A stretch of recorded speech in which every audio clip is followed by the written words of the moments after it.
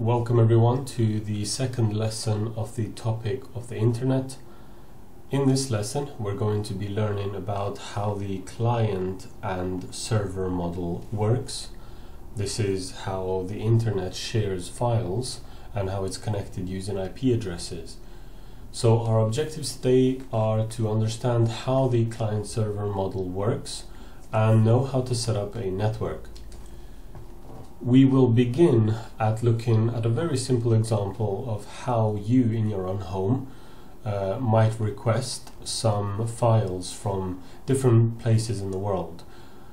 So what we're going to do is we're going to connect your computer at your home here to a router, like we said in the last video. So this is going to be our router in your home, and we're going to connect your computer using a wire to this router. Now your router is going to be connected to an ISP, which we're going to draw here. Remember, ISP stands for Internet Service Provider, and your ISP is then going to connect to the rest of the network, which spans the world, the globe. So let's say, for example, that you wish to visit Netflix, but you are unaware of the website's name. You don't know the website's name, so you want to search for Netflix on Google. So what you want to do first is you want to type in on your web browser www.google.com and you press enter on your keyboard. What you do when you press enter is you send out to the network, to the rest of the world, a GET request. So let me just change the color of my pen here. What you do when you press enter is you send a GET request.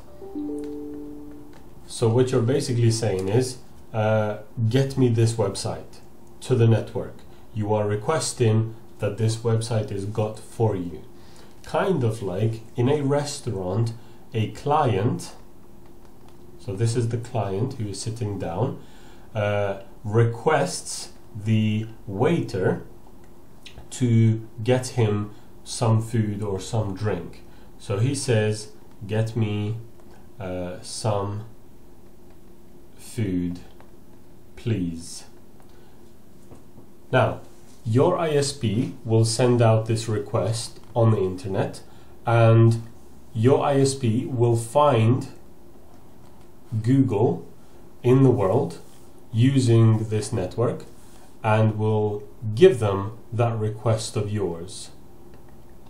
So Google now has a GET request from you. Now that you have requested the website from Google, Google will then send the website, which is just a file like this, to your computer. And it will do this again using the network which you are connected to. And it will send it first to your ISP, then your ISP will find your router, and your router will then send it to your computer. So what will be displayed on your screen is the search box for Google, and of course their logo on top, together with a few buttons that you can click. So when you sent out the GET request, your ISP found where Google is in the world. So this is a physical company somewhere in the world where they have these things called servers,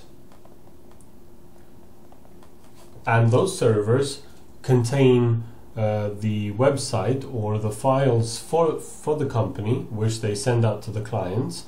And when they get a GET request from you, they send you the file. So the company Google is like the server in this image, which then brings you back the food, which obviously in this case is representing the files, which is the website. Now, when you type in Netflix on the Google search box and you press the button that says search, what happens is you again send another message to Google. So another message will go out. I'm going to change the color for this.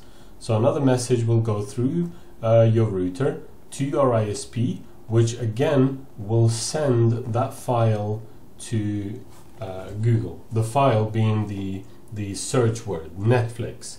Now Google will obviously search the entirety of the globe using this key term, and will then again send some information back to you, will serve you some information, and will show you a list of different websites which match your search word. So for example, Netflix. Right here will be a link that you can click on to access the website for Netflix.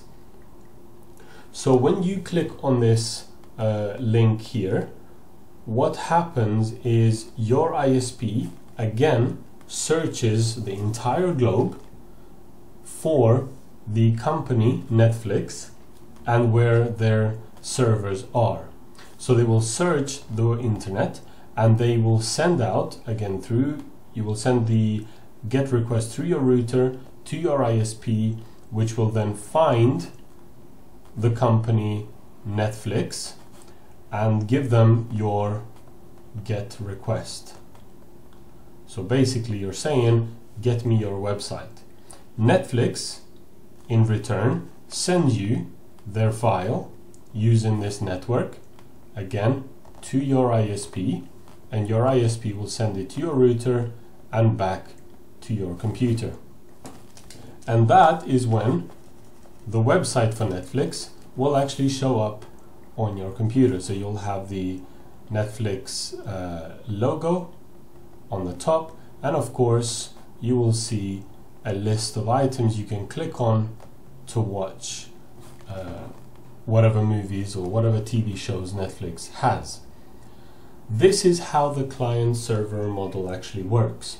You constantly send out requests on the internet, and your ISP finds these companies in the world and sends them your request to view their files, and once they get your request, they send you those files back to your computer.